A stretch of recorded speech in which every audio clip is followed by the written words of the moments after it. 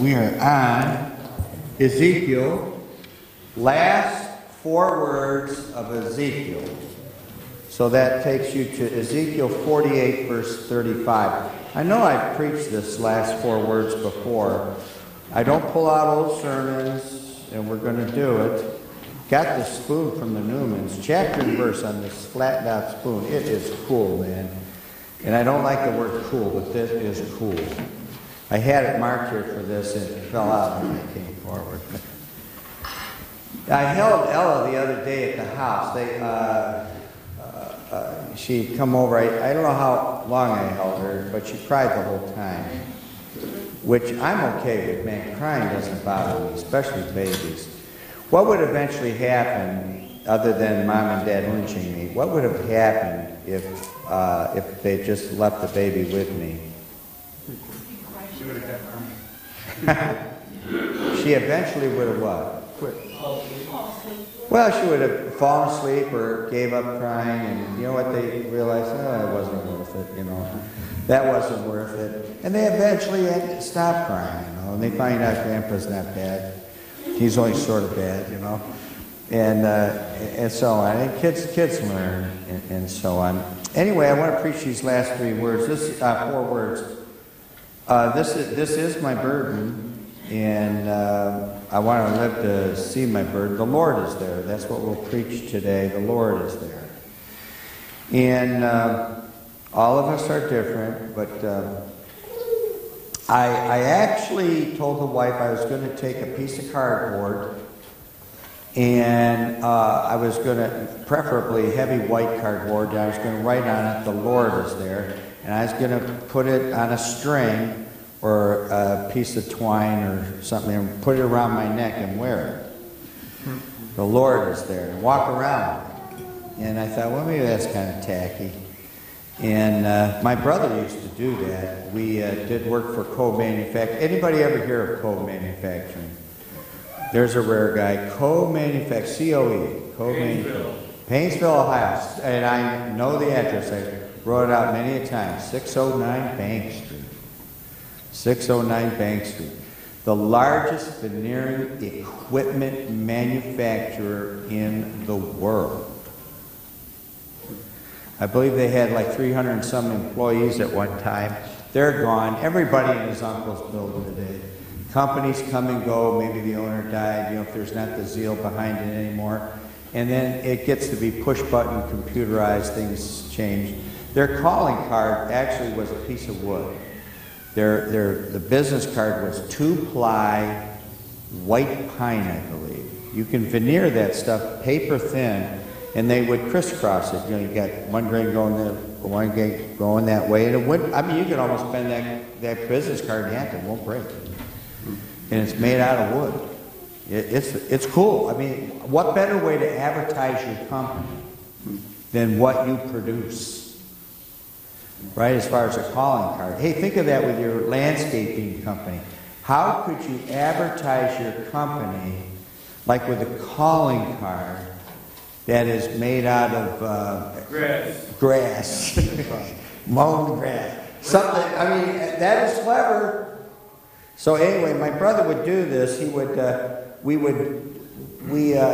engraved all the electronics and the controls in there. It's a big deal, folks. Making gypsum board and plywood, that's a big deal. And they'd have these factories set up where it's a big operation. It goes in, the raw material comes out this way, and the plywood's coming out the back end, you know, done, you know, and cooked and all, and it's a big, big deal. But they're gone. We drove up there a year or so ago, and there's a chain across in Cove. I attempted to grab that nameplate off that chain. It's just abandoned. It's just left there. Buildings are abandoned. They had their own foundry. Got a nice tour of the place. Well, we did the executives, and one of the executives' name was Good. I've told this story before. G-O-O-D. It was made out of Bakelite. The engraving stock would have been thermal setting plastic. Today, folks, all you have in your house is thermal plastic. Thermal plastic. It was Years ago, it was all thermal setting plastic. There's a resin in there that hardens it, cannot be reversed.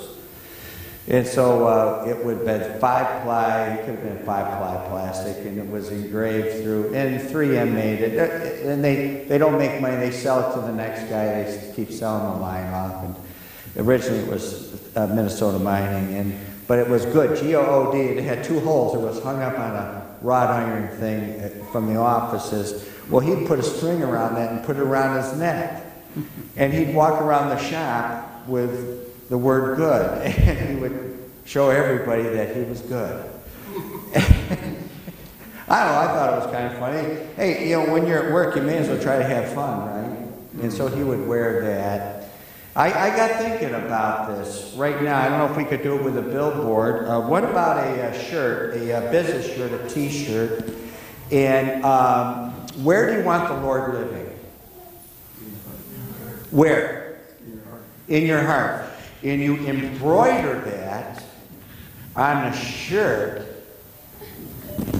Don't they make these fancy machines today? You just type it in on your sewing machine. And I don't mean cheap embroidery, where it really embroids it nice. They have these commercial machines. They probably make them well enough to go into a house today, and it would say, "The Lord is there." And it would embroider it right on your clothes, right on your blouse, right where the heart is. The Lord is there. If people put a lot of junk on their shirts, and you can't buy, you want a plain shirt, and you could put on there right at the heart. Hey, do that for me. I'm not afraid to walk around like that. And I wouldn't have been afraid to walk around with a white placard right now that said, "The Lord is there," and wear it around my neck. And have it right there at your heart saying, "The Lord is there." And then put Ezekiel, what is it, 3835? I don't know what the address is. 4835, something like that. The Lord is there. But that's my burden, is that all of us, and we are all different, that we act as if, and in reality, that the Lord is there. Now, folks, this sermon is for you. Not to say, yeah, see, he needs to get right. It's for you. This is for you to get right. You personally, the Lord is there. Father, bless our message here today, and that we would come to the conclusion that as we look in the mirror and we ask ourselves, is the Lord in there? Is the Lord really in our hearts now? In Jesus' name, I pray. Amen and amen. Should I wander around today? Should I stay behind the pulpit? I don't know. If I wander around, really wander around, I can give that guy a hard time. I like giving that guy a hard time in doing this. The Lord is there. 'Tis a great mystery having Christ live in you. That is a mystery, that a person is bigger than the universe, I know, whatever, it could live inside that heart of that guy there, or this guy here, or this girl here, or, believe it or not, inside Dana there, Am I supposed to say people's names aloud because we're online? I don't know, but I said it anyway. All right? I'm not afraid to be online. I don't care who sees me. Why would I hide out? People were saying, "Oh, no, people are going to log on. They're going to see your sermons." I hope so. I hope so. 'Tis a great mystery having Christ live in you. The Bible says that, if you're saved. But if we are to believe God's word, we are to believe that Christ lives in us. From the moment we believed, the hope of glory came to make his abode with us. As it is written, to whom God would make known what is the riches of the glory of this mystery among the Gentiles, which is Christ in you, the hope of glory. Now, I guess I'm wandering around to make sure that you pay attention, as the preacher jokes, we were so poor we couldn't even pay attention, I heard that in a joke once, and I don't tell jokes when I preach. I try to stay away from that, but some of them are kind of funny. The union between the Christian and Christ is that of a living union. It is the union between the vine and the branches. As our Lord says of our union, This union. I am the vine, ye are the branches. That's a pretty close union, folks.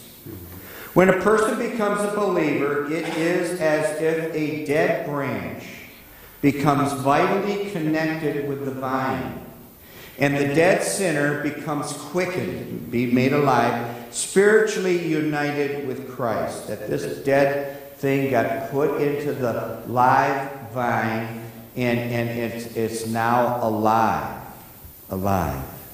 As did Aaron's rod. I mean, we could come with all kinds of illustrations in the Bible. I'd like to use biblical illustrations, not my own dumb inventions, you know. As did Aaron's rod, which abode in the Ark of the Covenant. Now listen, when they put, everybody got their own stick, didn't they? Were those live sticks? Were they green? What they say that there's quick in there or whatever it is? Was this a sort of a live branch that still was green, or was this just a dead stick laying in the iron? Doesn't say, does it? Everybody had to get their own. What did they have to do with that before they stuck it in there? They had to carve their name in there. They had to carve it in there. Right? I don't even know if people could spell our name today. It's pretty sad out there, folks. You know, education-wise, you know. As did Aaron's rod, which abode in the Ark of the Covenant, for the rod of Aaron had budded, and brought forth buds, and blossoms, and yielded almonds. That is what it's like to be a Christian. You're placed in the Ark of the Covenant. Doesn't that thing represent Jesus, where they meet, you know? And the mercy seat's there, and we're kind of like in Christ there, and we're supposed to produce that. This close union is likened unto eating. Now, I ate today. For breakfast, I usually have 2 slices of toast. Sometimes it's Italian toast, bread. Sometimes it's that artesian bread. Sometimes it's her homemade bread. Sometimes it's, listen, I don't want rye bread. I want hearty Jewish rye. That's what I want. I don't want this pretend American rye. I want hearty Jewish rye. Unger's. Huh? Unger's Bakery. Unger's Bakery. We want the real deal, you know, and so I have a slice or 2 of that. But this close union is likened unto eating. Eating. Once you eat it, it's pretty well unionized with you, right? Once it goes in there, it bonds in there. It gets right down there into yeah, all right, you want to let me look at me. Did you have breakfast today? What did you have? Cereal. Cereal. Once that cereal went down the hatch, it became part of you down in there. Amen. When one eats, that which is eaten comes into the closest of unions. I mean, it's laying around down in there, broiling around in there. So our Lord says, he that eateth my flesh and drinketh my blood dwelleth in me, and I in him. Now, this isn't about Holy Communion and all that in the Roman Catholic. It's not a sermon, man. But, folks, you can see the union. Once you eat that bagel that you had, it became part of you. Right? Who can deny that? And why can't we use an illustration like that? And when he comes to dwell with us, he promises he will never leave us. I will never leave thee nor forsake thee. Like the eating that was commanded Elijah. We eat. We have Jesus, and he becomes part of us, and we become part. He and us, and we and him. Arise and eat, because the journey is too great for thee. You can't make it on your own. He who dwells in Christ and Christ in him is truly united with the fountain of youth, for he now possesses what kind of life? Eternal life, everlasting life. Who was the one looking for the fountain of youth? Ponce de Leon. Ponce de Leon He's down there in Florida poking around the Everglades. He's lucky he didn't get eaten by a crocodile or alligator, you know. Poking around looking for the fountain of life. Listen, the fountain of youth. If you get saved, you got to found the fountain of youth. I will never leave thee nor forsake thee. The sinner gives up his own nature and takes on Christ's nature. As blind Bartimaeus. What did blind Bartimaeus do? Pardon? He got up and did what? What did he cast away? His garment. When a baby quits being a baby, these two girls, they drag around, I call it a rag, they drag that rag around. They're going to eventually get rid of that rag they drag around, right? You quit dragging the rag around. My blankie. As blind Bartimaeus shed his garment, and he, casting away his garment, rose and came to Jesus. I ask you, have you cast away your garment? These are the important things to look in the mirror and ask yourself. Have you cast away your garment? He who our Lord healed of blindness, he healed a blind man, but in John 9, and came seeing. What was said of him? What was said of that guy? Is not this he that sat and begged? Some said, this is he, and others said, he is like him.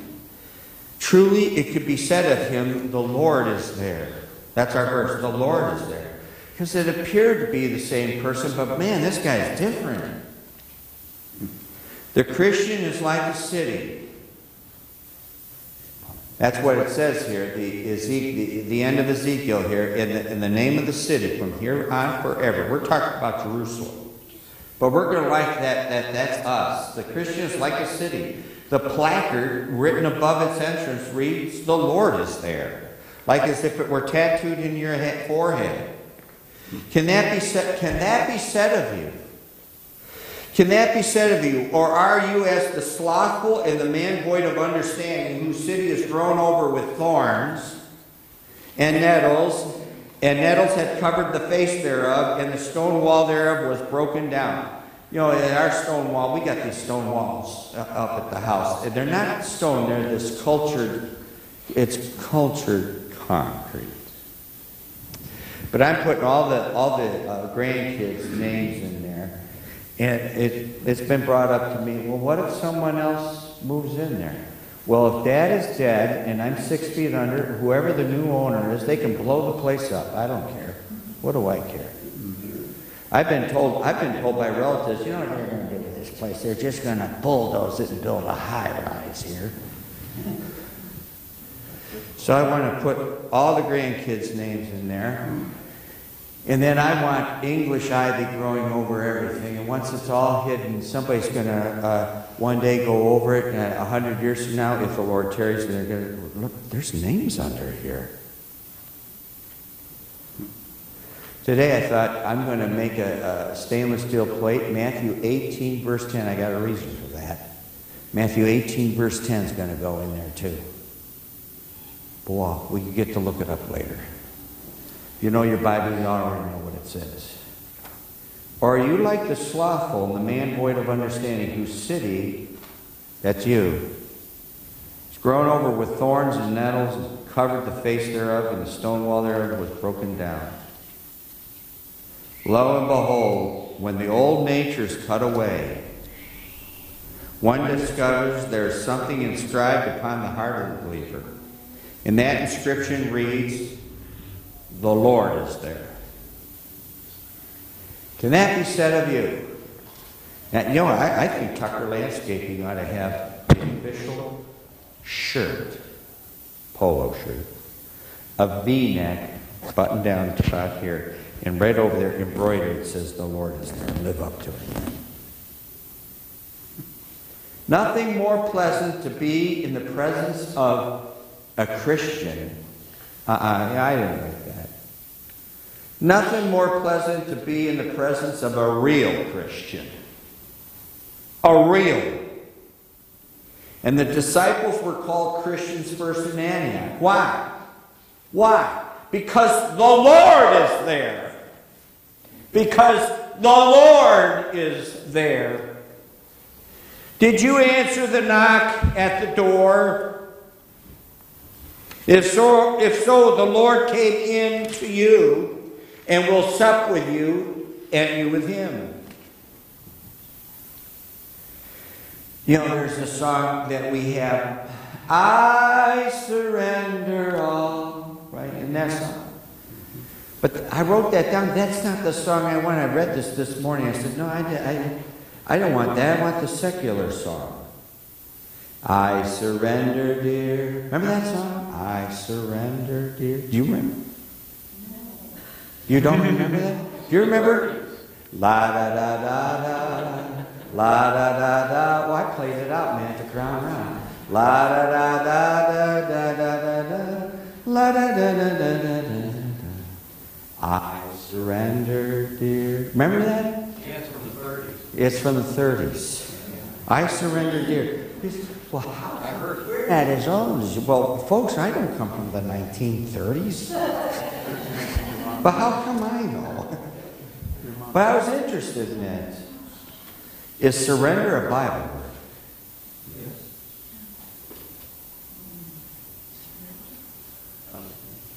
No. Surrender is not a Bible word. It's okay. Surrender is not a Bible word. But we need to surrender our carnal nature to Christ using the weapons of God. Amen. For the weapons of our warfare are not carnal, but mighty through God to the pulling down of strongholds, casting down imaginations, and every high thing that exalteth itself against the knowledge of God, and bringing into captivity every thought to the obedience of Christ. Folks, this is for everybody. Nobody here is arrived. I mean, man, you know, I could be with you for 5 minutes. I could say, man, we gotta chip some stuff off of this, you know. Vengeance is mine. I will repay, saith the Lord. Vengeance is mine. I will. You know, he ain't not a Christian. I'm going to get vengeance. Vengeance isn't yours. Vengeance is mine. I will repay, saith the Lord. And if the Lord is there, he will revenge all. We're talking about you. You personally. The Lord is there. You're the one sinning, and the Lord will seek revenge on you personally. You, the Christian. If the Lord is there, he will revenge all disobedience. For the next verse reads this. This is the next verse. And having, this is the one about pulling down the strongholds. And having in a readiness to revenge all disobedience when your obedience is fulfilled. He seeks revenge there. Revenge. It's kind of like that guy in Nebuchadnezzar. I think it was Nebuchadnezzar. I will make your house a dunghill. I mean, he was, Bruce Musselman really got off on that in class. He's making everybody's house a dunghill, you know. Do you think that if you were to live your life as a lost man and not as a Christian, there would be a price to pay? And you're a Christian. Do you think, though, if you live your life as a lost man, do you think there'd be a price to pay? And folks, I'm not letting anybody off the hook here. Do I have to sit down next to you and get in your face? I'm not going to let anybody get off the hook here. Nobody off the hook. Do you think if you live your life as a lost, you say, well, I'm not living my life as a lost man. Oh, come on, who's kidding who? Do you think that if you were to live your life as a lost man and not as a Christian, there would be a price to pay? Don't you think there would be a price to pay for that? Mm-hmm. To live life as if the Lord were not there, not living in you. When people do wrong, there is a price to pay. We can find verses to support this. It is like when the children of Israel married strange wives. They were given 3 days to correct the problem. 3 days, man, that is long. Now we could tie that in with the 3 days and the 3 nights, Jonah. I'm sure there's something. There's got to be something with it. There's something with all these numbers. 3 days, and that. Well, days 1,000 years. Folks, I'm not giving you 3,000 years to get this done. And that whosoever would not come within the 3 days, according to the counsel of the princes and the elders, all his substance should be forfeited. That is a Bible. Forfeited. And himself separated from the congregation. Forfeited is used, guess how many times in the Bible? Hey! Do I hear 3? Do I hear 4? How many times do you think forfeited is used? 1 time. 1 time, man. I find those things cool. Forfeited is used only 1 time in the Bible. And he who has Christ and behaves as if he has not Christ forfeits both rewards as well as reputation. Rewards as well as reputation. And stop thinking that the sermon is for someone else. It is for you. I am the vine and ye are the branches. And the branches are to produce fruit, such as the fruit of the Spirit. When a man loses his temper, we have Esther is what do we say Esther is? What nationality? We say she's what? Latino. And Latino, she loses her temper. The other day, she was in the house, and I said, "What's that rumble?" It was like that, and then I thought, well, maybe Corey's showing her Latino dancing in the flamingo. I mean, she just did that like a drum. You know, does Esther lose her temper? See, she loses her temper, right? Where am I here? I am the vine, ye are the branches, and the branches are to produce fruit, such as the fruit of the Spirit. When a man, and I expect Esther to lose her temper because she's a baby. When a man loses his temper, he could say, my patience has worn thin. Right? My patience has worn thin. There's other phrases for that. Right? My patience has just worn thin. But if he had the fruit of the Spirit, his patience would not wear thin, but his patience would be that of long-suffering Abraham. Long-suffering, if the Lord is there. If the Lord is there. When the Lord is there, men live a different life. Wouldn't you like to get up in the morning and wouldn't you like to leave this building here today and say, I'm going to live a different life? I'm going to live a different life. You know, lately I've been saying, man, I've been scratching my wife's back for an hour, you know. And she scratches mine for 39 and a half seconds. I've been itchy lately. She switched out the fabric softener. We figured it out why we're so scratchy. Every time she switches the detergent, where, you know, I said, what did you do? Well, I bought different detergent 3 weeks ago. Yeah, that's what happens, you know. If that doesn't mean I won't scratch your back, though. When the Lord is there, men live a different life, folks. They live a different life. Life now becomes the life of a Christian. I am crucified, the greatest verse for the Christian. I am crucified with Christ, nevertheless I live. Yet not I, but Christ liveth in me. In the life which I now live in the flesh, I live by the faith of the Son of God, who loved me and gave himself for me. Having the Lord there is what gave Paul the grace of God to labor more abundantly than others. You know, you might say, well, I just, my get up and go has get up and, you know, what do they say? My got up and went. Well, why don't you let the grace of God take over?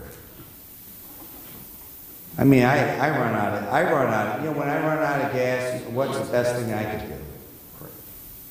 Say it out loud, sister. Go to bed. Go to bed.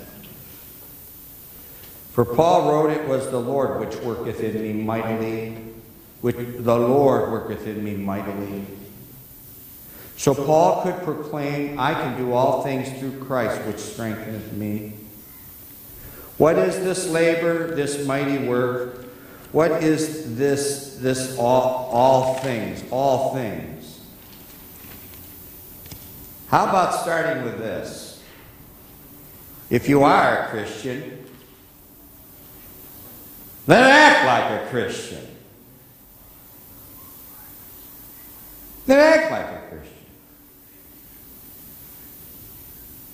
It is written, even the Spirit of truth, whom the world cannot receive, because it seeth him not.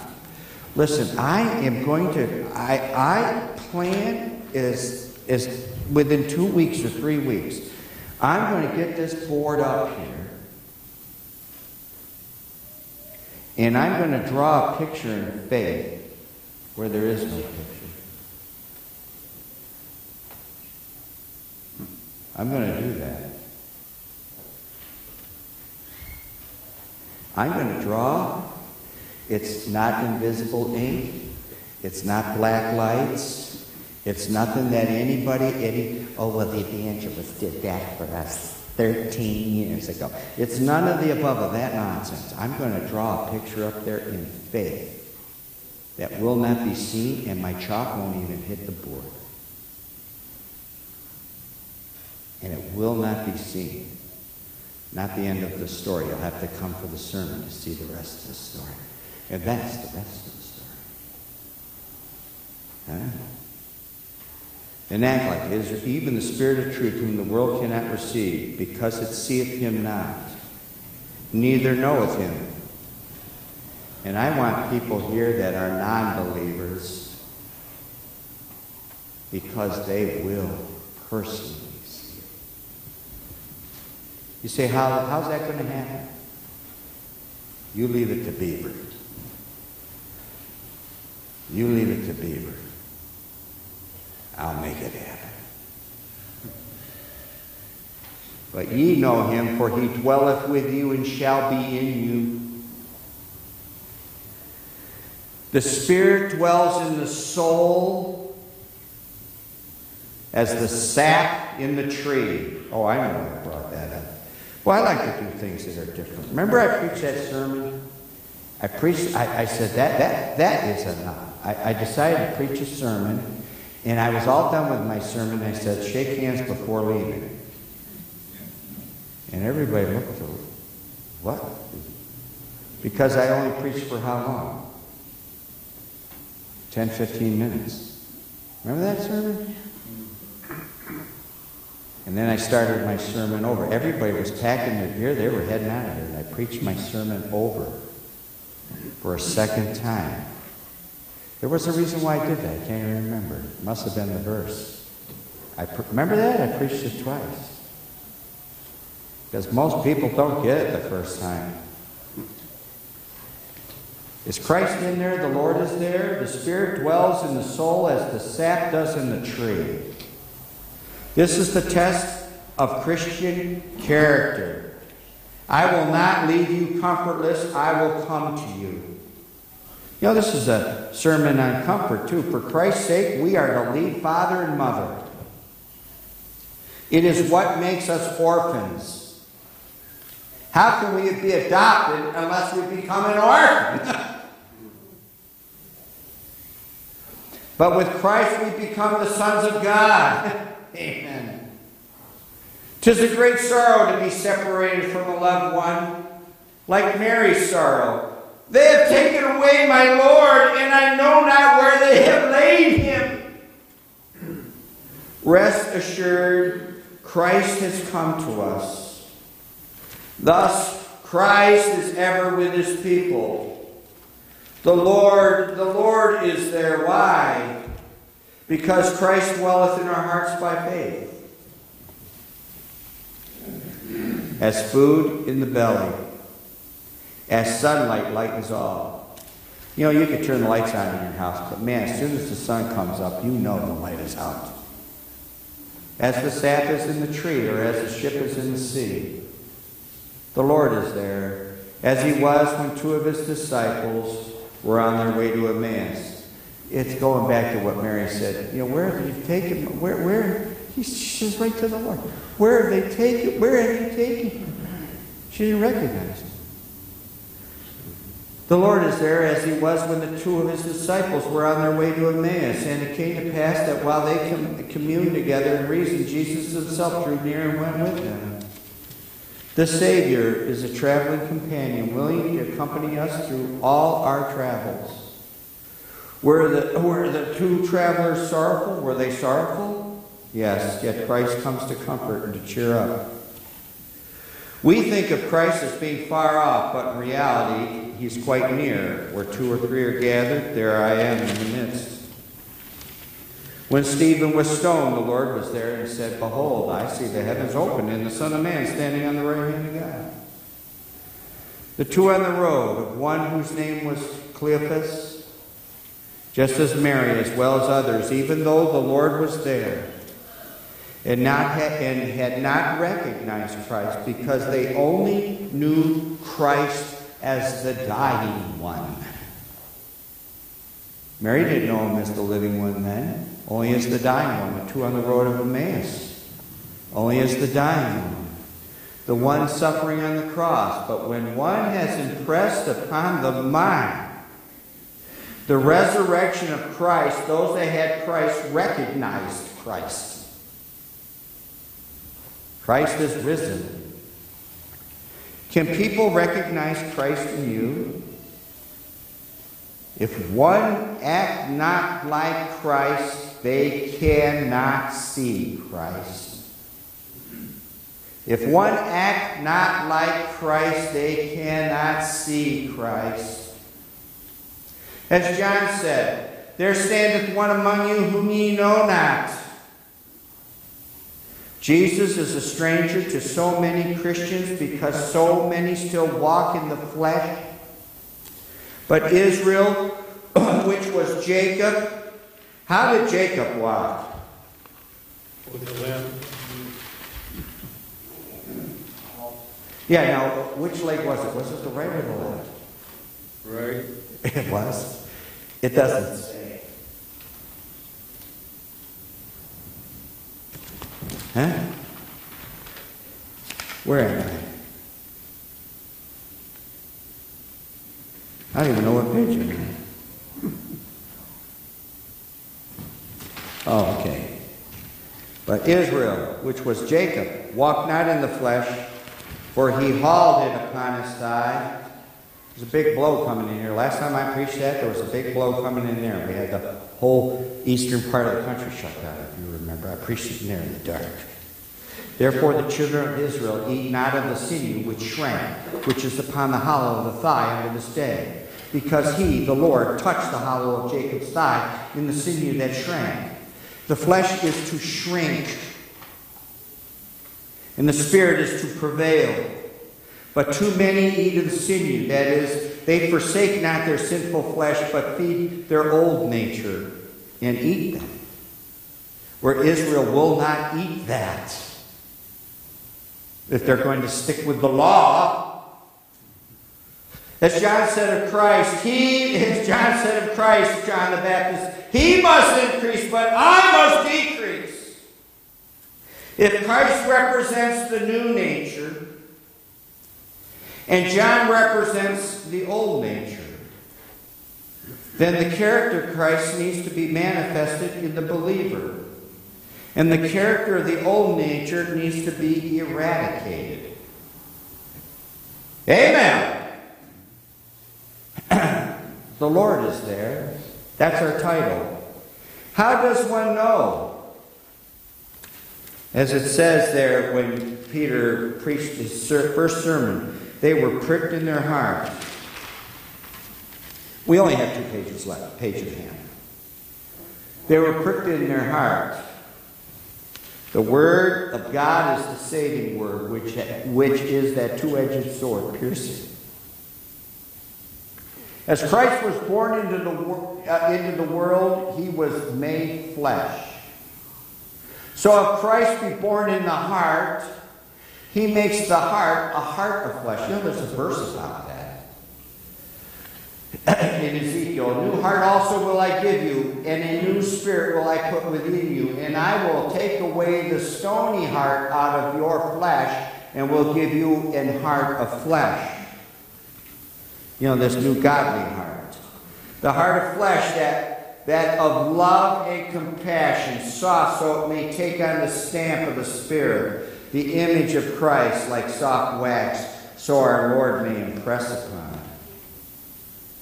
Folks, I don't know about preachers today. I don't think they preach like that, but my preachers for 500 years ago did. The old nature is that of the stony heart, unwilling to yield. It was Nabal who was such a son of Belial, that a man cannot speak to him. For if we be like Christ, if the Lord is there, he will be swift to hear, slow to speak, slow to wrath. Amen. I'll say it again. If the Lord is there, he will be swift to hear, slow to speak, slow to wrath. Whatever is in the heart, does it say the mouth speaketh? We're on the last page, brothers and sisters. Maybe you've changed the outside and hidden what really lies within. Ahab rent his clothes, didn't he? But not his heart. Like the sow that was washed, yet returned to her wallowing in the mire. But when one really has a new heart, they are as was Caleb, because he had another spirit. Boy, I'm putting these kids to sleep. Man, that kid is out cold, man. It's okay. When those who see others who are truly changed, and there are Christians who are truly changed, they are amazed at the transformation. Amen.